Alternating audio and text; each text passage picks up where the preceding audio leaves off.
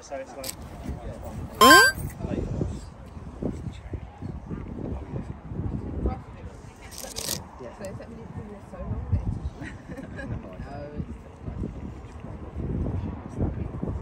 Individually priced, or? Yeah, all individually priced. Everything in the boxes is priced. Some of these aren't priced, but I'll let you know. There's nothing more than free quid there. Right.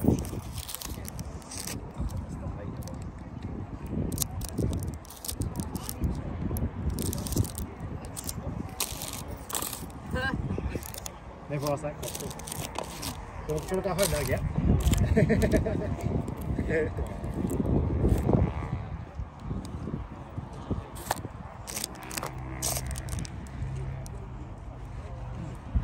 I did have a lot of quite good stuff there, quite stuff. I bought it all last time and that was really interesting, but I'm just taking it off now.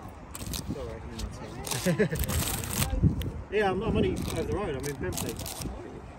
Yeah. Well, I've got a...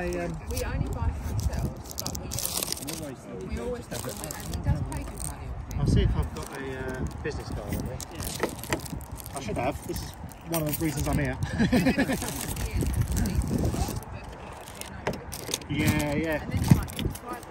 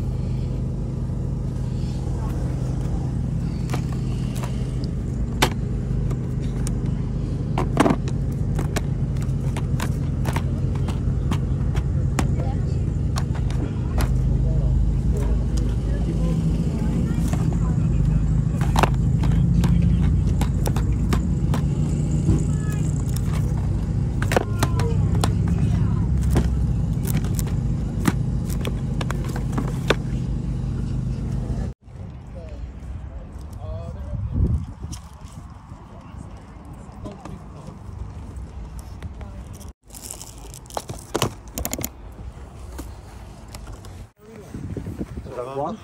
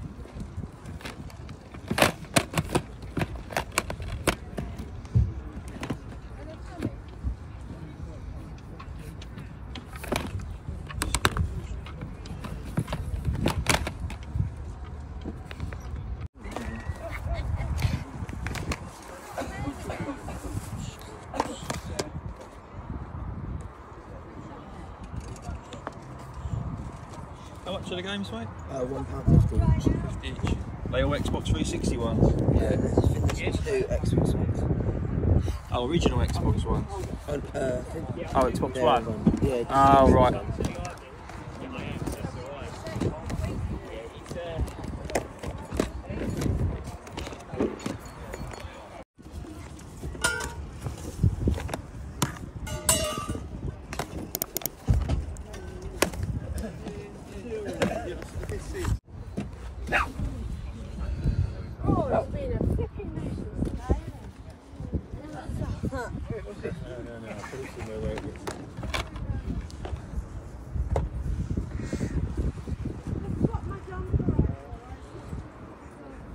Okay. So cheers, nice one. Thank you so much, buddy. I think this place is good. Good to sell him. It can be sometimes. Hit and miss. How much is a Mario Party game, buddy? Fiver. Fiver. Good to see you, buddy. Yeah. Yeah, See you catch you next later time. on, yeah. Take care. Yeah, still ain't bad. Oh, right, Steve, yeah. If I remind him, might do it later for me, it might be his. Right, all right? You've got to find, very unlikely to find a blue snake or two genuine over here. If you do, someone knows what it is. I had a friend who found a vinyl tape of the hour a long time ago. I don't know if it was real or not. So many sides of that. How much are controllers? Yeah, sit out, Chris. I don't think I had it on bloody record.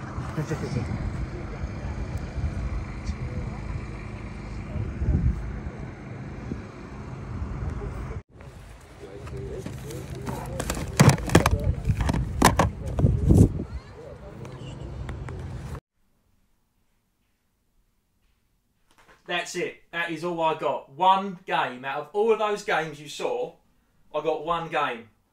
Barnstorming for the Atari. Now, I wasn't expecting to see any Atari games whatsoever.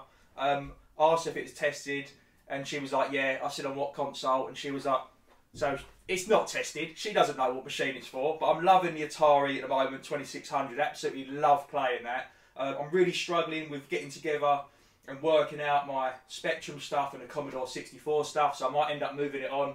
But there's no hard feelings whatsoever because I've discovered this 8-bit greatness of arcade ports on the Atari, so I love it so much. And from all the recent boot sales, there's been so much Xbox 360 games.